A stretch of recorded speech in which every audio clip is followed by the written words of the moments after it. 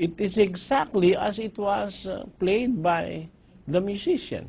We can, that is the entitled Love and Devotion.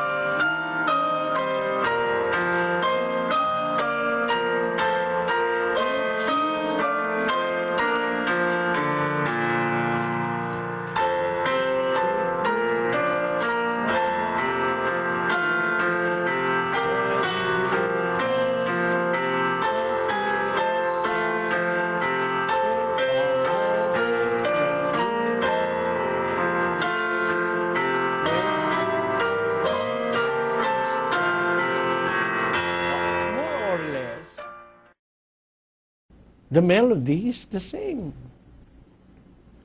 The melody, and it was only very recently that I have heard that being played in a piano by a modern musician. It was composed in 1907, and it was handed to me the same way that it was composed in 1907. I am the third generation from my grandmother to have known the music and the melody and the lyrics of this song. What I want to say is that with a careful instruction, something can be transferred exactly without writing. That is my point, brother. You get my point, yes, brother? Brother Ali, and it can be passed on. So it doesn't follow that when we talk of prophecies, it must always be written for it to be able to be passed on to the next generation. In fact, one of the prophecies of Jeremiah was later recorded by Zechariah.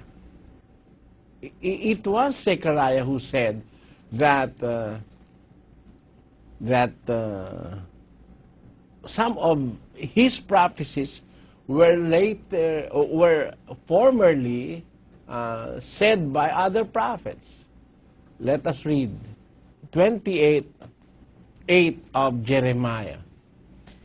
The prophets that have been before me and before thee of old prophesied both against many countries and against great kingdoms of war and of evil and of pestilence. This is now the prophet Jeremiah saying, the prophets that have been before me and before thee of old, see, prophesied both against many countries and against great kingdoms of war and of evil and of pestilence.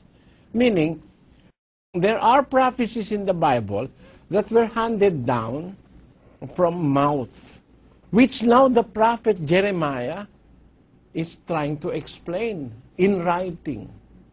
Now, the prophecy of Enoch, which is the seventh from Adam, was not recorded by Enoch. It was handed down from one generation to another by word of mouth.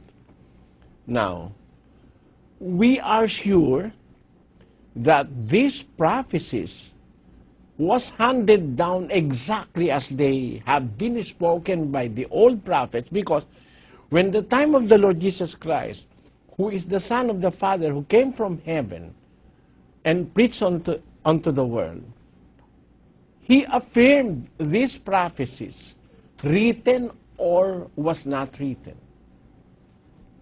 He spoke of the prophet Jonah. The Lord Jesus Christ spoke of the prophet Isaiah. He spoke of the prophet Jeremiah, Zechariah, etc. Meaning, whatever we find in the book of Zechariah, Jeremiah, are authentic prophecies that maybe although they were not written, here comes now somebody from heaven affirming such prophecies that were said, spoken, and written before he came. You get my point, brother? Yes, Brother Andy. We are discussing the prophecy of Enoch. Because it came into my mind, there are people now who say that they have found the book of Enoch. What kind of people are these who intentionally mislead other people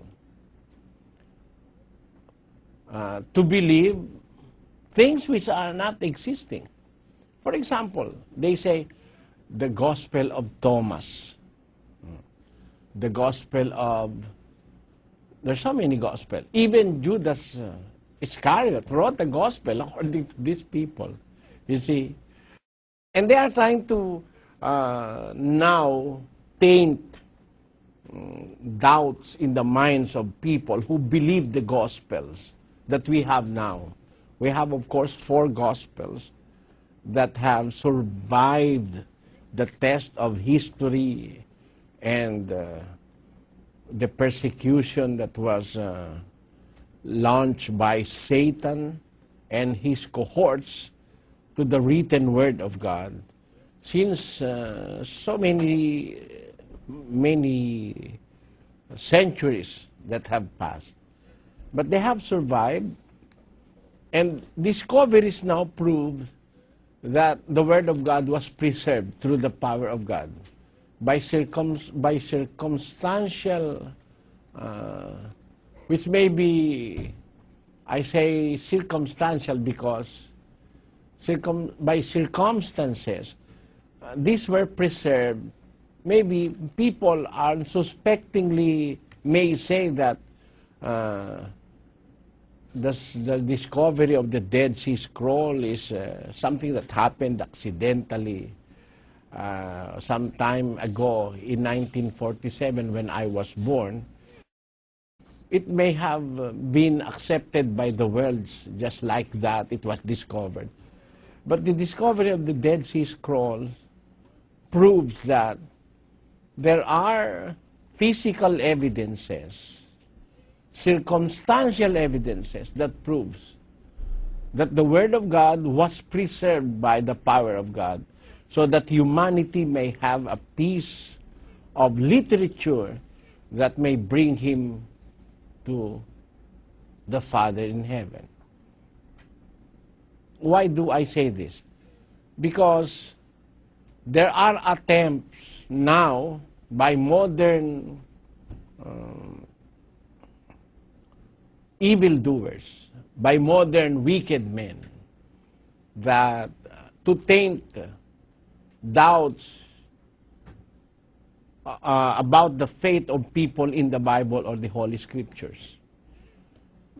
Satan have been doing this for centuries to destroy the Bible. Not only to destroy the Bible, but to destroy the belief of people in the Bible. To take away the trust of people in the written Word of God. But Satan was a failure. From time to time, there are discoveries not only